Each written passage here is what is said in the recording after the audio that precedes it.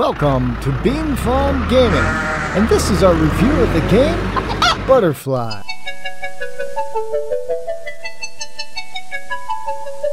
Butterfly in the sky. Nice! I'd like to thank Rick over at In-Depth Gaming for providing me a review copy of the game prior to its release.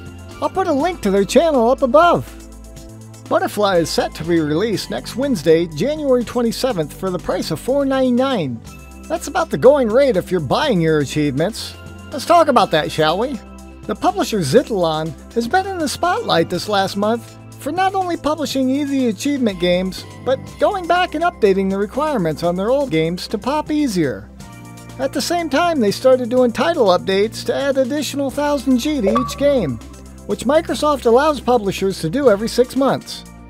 Being that many of their games had been released over 6 months ago, they updated 9 of their games to be 2000G last December, and was able to turn around and update another 6 games to 3000G in January, most of which were under $5 each. I'm sure this resulted in a tidal wave of sales over the holidays for the achievement hunters and those quickly trying to knock out Microsoft Rewards' 10,000 points for 10,000 gamer score. Unfortunately, it's not all sunshine and free Chivos for all the puppies. Microsoft came back and told xitilon that they had violated one of their publisher requirements regarding title updates and the changing of achievement requirements. So all the achievement hunters that quickly jumped on these updates got the Chivos posted to their tags, and most made out like a hamburglar at Nathan's 4th of July eating contest. xitilon has since reset the achievements back to their original requirements, making 4 of their older games much more challenging. The new achievements added going forward will be easily obtainable, so we expect them to continue to apply the TUs to their catalogs every 6 months, up to the maximum of 5000G per game. This is a perfect business model for milking achievement hunters for guaranteed sales and continuing to devalue the achievement system. With that being said, let's talk about Butterfly. There isn't much to say about this game, other than the fact that I'm wasting both our bandwidth doing a 4K 60. It's about as basic of a formula as a programmer can get, and still get away with calling it a game. You navigate your way through the levels, collecting all the flowers and avoiding the bees in this uninspired single-player crawl and collect game. There are no power-ups, no upgrades, and no real substance. Your worm has no jump function, no shoot or climbing mechanic. The 10 levels required to complete the 1000G completion will require no real guides or no real hand-holding. But playing into the latter levels of the 20s and 30s can start to be a lot more challenging, as it engages the telltale tactic of using the correct order of operation, rather than just running and gunning. Most experienced puzzle solvers will probably beat the game in the time that you watch this video. Yapple zapple! The whole layout of the static screen structure reminded me a lot of archaic games on the Apple IIG or older Nokia phones.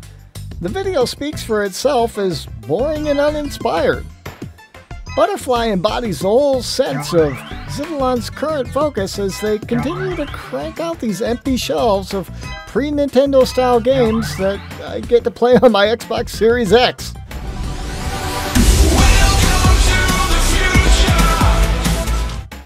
If you can manage to get past the bland graphics and flat backgrounds, the sound style will not leave you with anything to cling on to. During my first playthrough, the game glitched and didn't play any music. I originally thought that was a bad thing. That is until my second playthrough, when I actually had to listen to the music. I do not imagine anyone will spend more than 10 minutes with Butterfly, as we quickly grab our 1000G and move on. In the rare case that you kinda enjoy this cruel punishment, or your name is Sangria's, you might actually play through the game to the end, and if you got that far, you gotta let me know. Does the caterpillar actually turn into a butterfly? I mean, that is kind of the name of the game, isn't it? During my first playthrough, I played all the way to level 30 before I ended up checking my achievements to find out that my last achievement for level 10 hadn't popped. I restarted the game and played through to level 11. Still, no achievement. So I'm sure you all know all too well the next steps. I deleted my game, deleted all my game saves, re-downloaded the game, and was finally able to play through to level 10 and obtain my full completion. I'm sure you won't be surprised to hear me say that Butterfly isn't gonna win any awards or take its place in anyone's Hall of Fame. Hey, I don't want to be a butterfly! But I've got a sneaking suspicion you'll find it on everyone's list of easy completions, especially as we start to roll up 2021, as the year of trading off game experiences for boosting gamer scores.